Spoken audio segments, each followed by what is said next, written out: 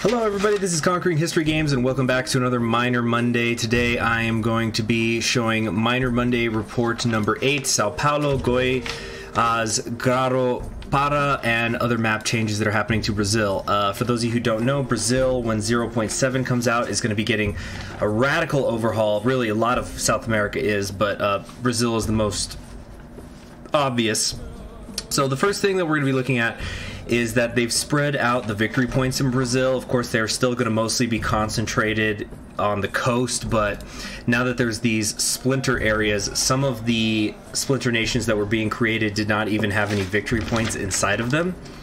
So some victory points have now been spread out a little bit more evenly. The other major map change is that certain parts of the Amazon basin are going to be impassable. So as you can see, next to the river here, you have these impassable areas, kind of like in certain mountain ranges and stuff that you'll see around the Kaiserreich map. So you have to keep your forces close to the river if you want to keep them supplied. So you can't just run your army right through some of the most impassable and unexplored jungle in the world. An invasion from the north is not going to go very well if you're invading Brazil. You're going to have to be a lot smarter about it now. Although if you do invade the north, that's where the rubber is, so you can take that from your enemies if you're trying to do that. They've also there's also a doggo in the corner. They've also created new air regions, so it should make their forces, you know, it should just be cleaner apparently. So that's a look at what that's going to look like. All right, now first of the splinter nations that we're going to be looking at here is Sao Paulo. That's the one in the black here, and I'm sorry I couldn't find a picture bigger than this one, but anyway, so Sao Paulo's focus tree, they claim that they are the national capital.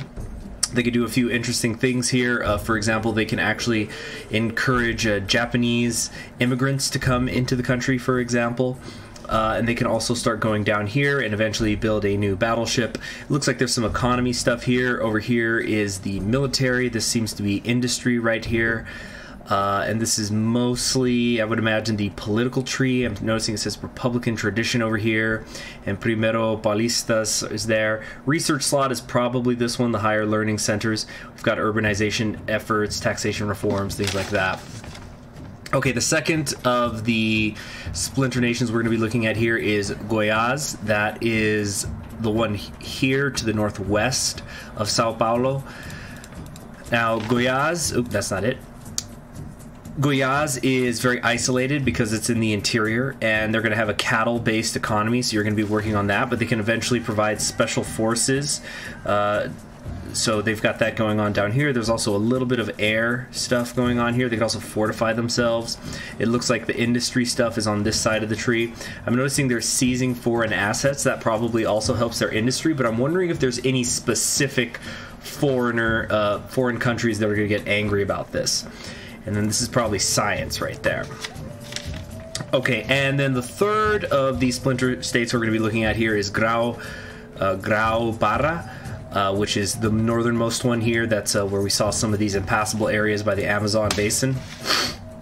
So they can build some railroads, potentially. They have several railroad focuses here. They're going to increase their infrastructure.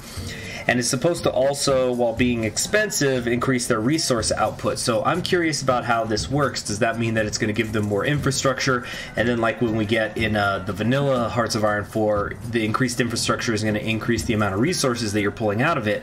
Or is that going to be a global effect? Or is it going to be specifically in this focus tree, you can increase the infrastructure and as a result you get more resource output? So is it going to be just exclusive to this country? It also appears like they're going to be able to assert their independence, because it says so right here, and they can create some armed forces of their own. You've got river warfare down here, but I'm also noticing some trackers and explorer things here, so I'm anticipating that they're going to be able to get abilities that increase their effectiveness in jungle terrain, or maybe something like they're better on core territory, or when they're by a river, their infantry and things like that. Another research slot down here. We got some more mining efforts here. It looks like there's diamonds, gold. I'm not 100% sure what this is down here. It could possibly be rubber, because rubber is sometimes collected in a bucket or a bowl. I'm not totally sure.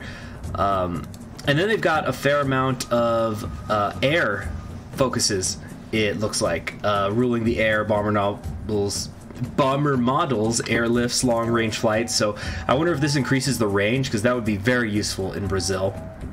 And then green above, blue below. It should be interesting to see how it's going to play out. And that's basically the Miner Monday number 8. I think I covered everything that's here, pretty much. Yeah. So I'll see you guys in the next one. Subscribe if you haven't already. Bye.